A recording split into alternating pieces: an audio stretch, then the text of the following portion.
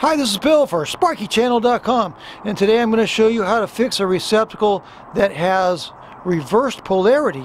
To find out if your receptacle has reversed polarity, what you would need to do is plug in an outlet tester like this one and look at the index on it. On this particular outlet tester, the index shows us that if there's a green light on the left and a red light in the middle and an open light on the right, then we have reversed polarity. What this means is that the hot and the neutral are reversed on the receptacle. Here is a polarized plug, just a common household polarized plug. This prong is wider than this prong. This smaller prong is designed to go into the hot slot. That's the smaller slot.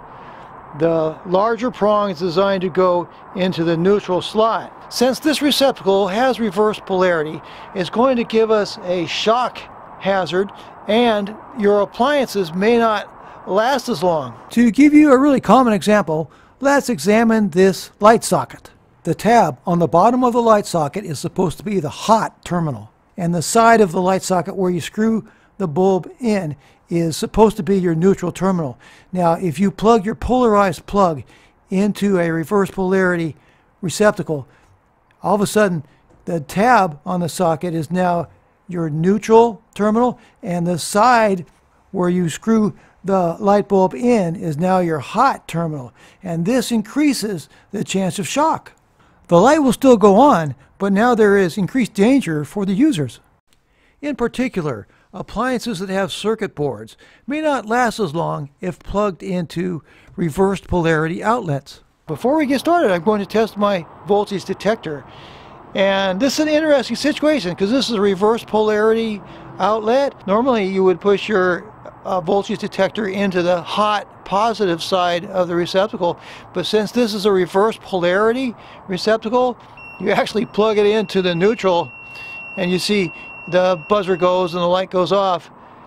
And that's another way to tell that this receptacle is reverse polarity. And also we have tested the voltage detector, which is always a very good idea before you get started, to make sure that your voltage detector is working properly.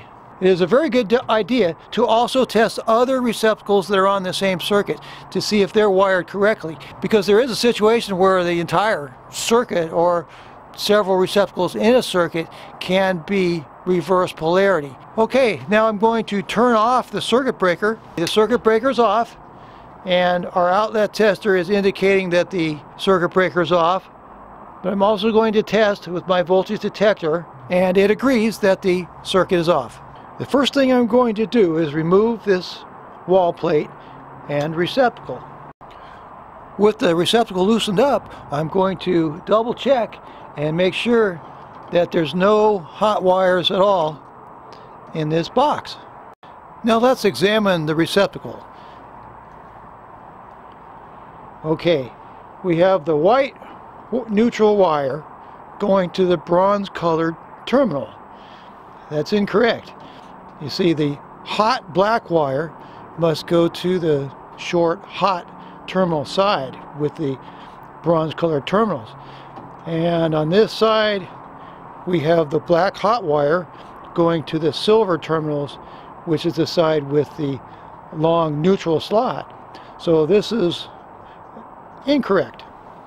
One of the big reasons for reverse polarity receptacles is that over the years in the older houses, the hot wire and the neutral wire both turn gray, and they're really the same color. This is, I'm talking about houses from the 50s and 60s and so forth, and it's really difficult to tell just by looking at them.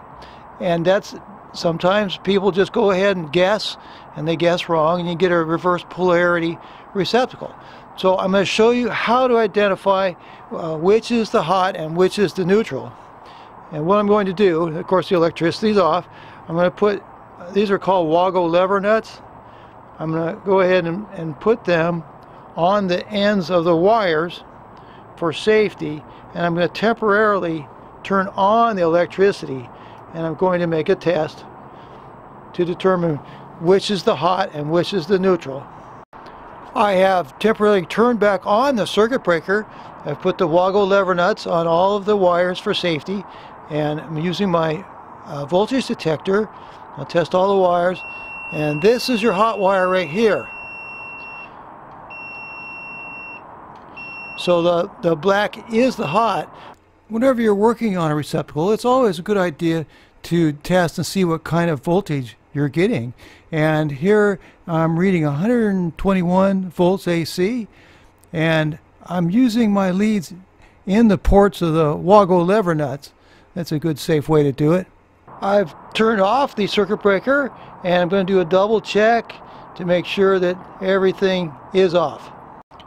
Now with the circuit breaker off, I am hooking the receptacle back up, and I put the green ground wire around the green terminal.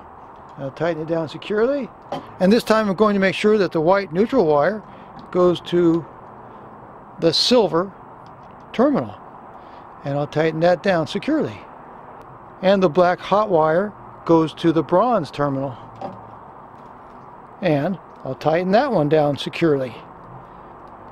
Now I'll put a couple wraps of black electrician's tape around the receptacle for safety. Dress the wires, that is, put the appropriate bends in them to make them go in more easily. Tighten up the receptacle and put on the wall plate.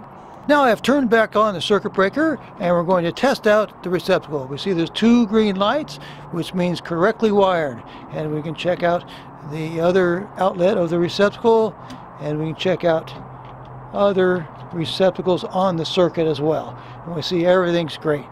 So that's how you fix the dangerous situation of reversed polarity.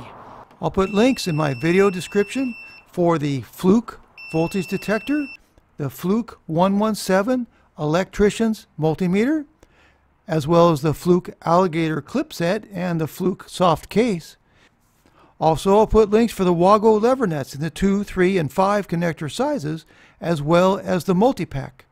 The Milwaukee 3-piece 1000 volt insulated screwdriver set, which includes the #1 ECX driver, which fits the Leviton terminals perfectly. I'll put a link for the Ideal grounding pigtails and the Ideal circuit breaker finder, which includes a transmitter that is an excellent outlet tester, which I used in the video. The receiver and the transmitter together make an excellent circuit breaker finder.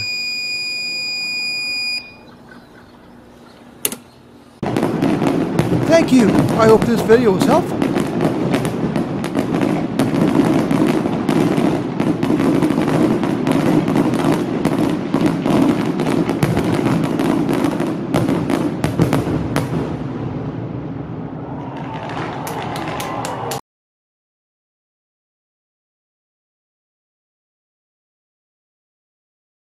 Hi, this is Bill for SparkyChannel.com, and today I'm going to show you how to fix a receptacle that has reversed polarity.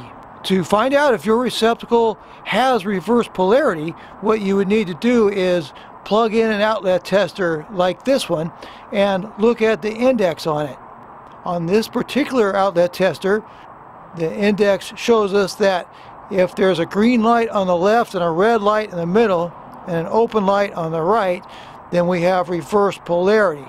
What this means is that the hot and the neutral are reversed on the receptacle. Here is a polarized plug, just a common household polarized plug.